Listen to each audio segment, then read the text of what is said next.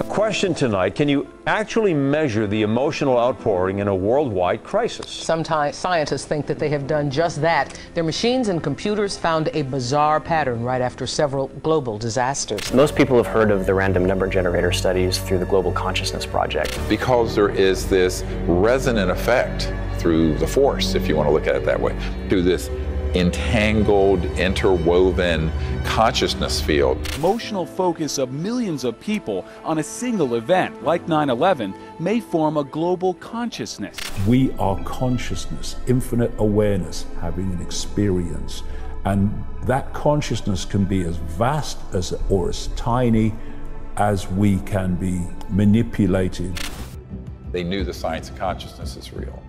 Does consciousness interact directly with the physical world? To answer that question, Dr. Nelson and his colleagues deployed dozens of instruments around the world, random number generators. And then on 9/11, it begins not being a drunkard's walk.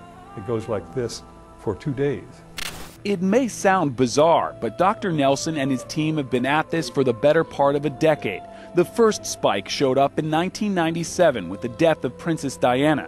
Other events like the Concorde crash, the Madrid train bombing, and the Pope's funeral all registered on those random number generators. But early on the morning of September 11th, the data went off the charts.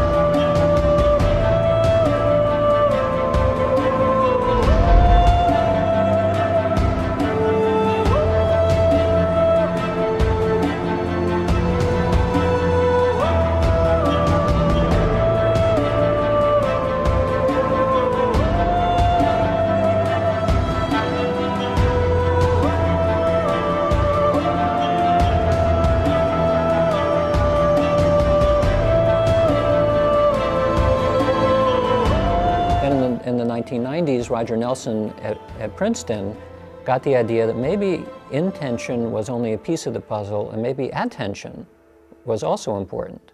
That the act of attending, which when we think of internally, attending is a kind of coherent mental state. You're focusing in on one thing. And if we can think of that as not simply being in your head, but being out there as well, then when you attend to something, it changes. And it changes in the direction of coherence. So if the target of your attention is randomness, then a cohered random system is, by definition, more orderly, becomes ordered. Today, there are over 60 random event generators placed around the world. The numbers that come into the generators during normal random events for global consciousness are just that, random.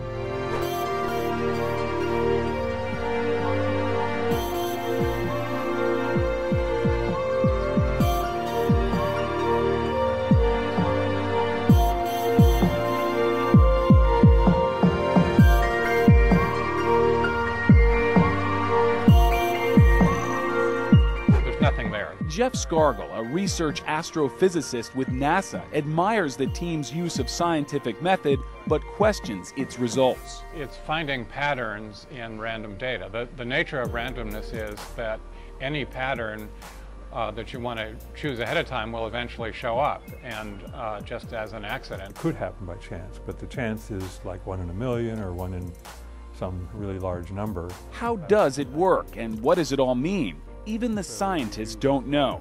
The implications go beyond science into philosophy and religion. All we know is this: at this very moment, around the globe, the random number generators keep flipping those virtual coins, waiting to record our collective reaction to the next major world event.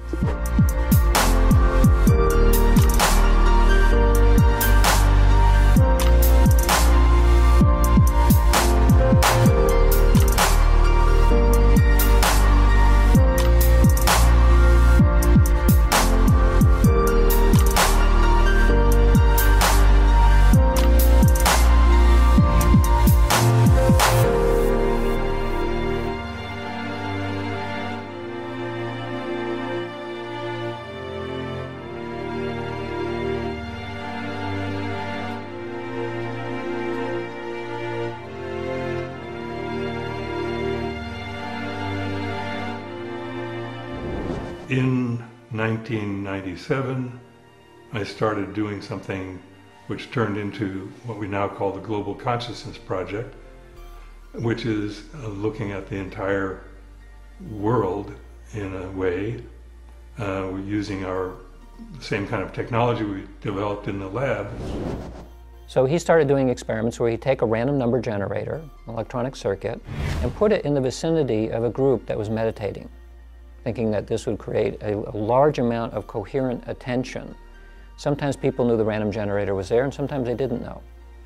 And he wanted to see whether the randomness would become orderly during the meditation. And after hundreds of such tests by Roger and me and a bunch of our colleagues, we came to the conclusion that it does become less random in a context where we can infer that there's mental coherence going on, sometimes due only to attention.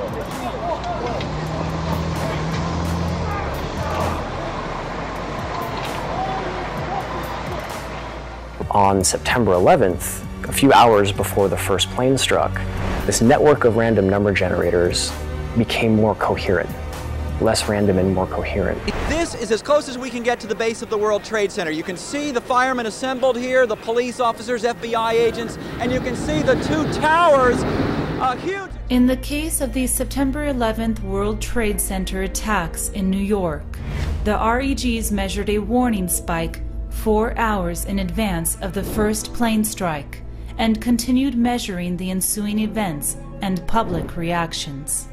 Deep feelings of compassion enveloped the world, and a 50-hour trend ensued in the data, reflecting the profound effects of the event itself.